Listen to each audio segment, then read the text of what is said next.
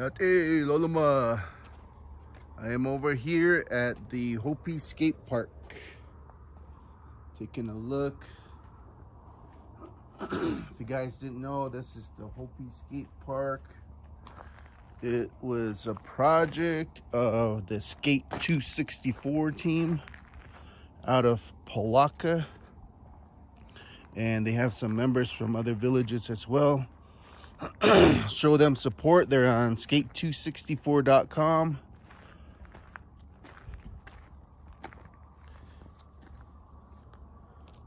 Got Quentin and 3 other team members. Skate 264 2021.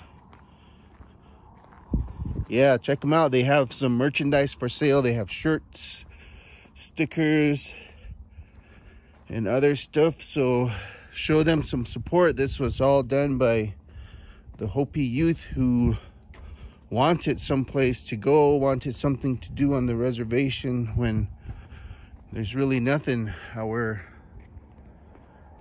leaders have not done much to give us computer labs, recreational activities to do, libraries, bowling alleys, you know, something, anything for our youth to keep them occupied, because it's not a whole lot to do out here when you're not ranching or farming or participating in ceremonies.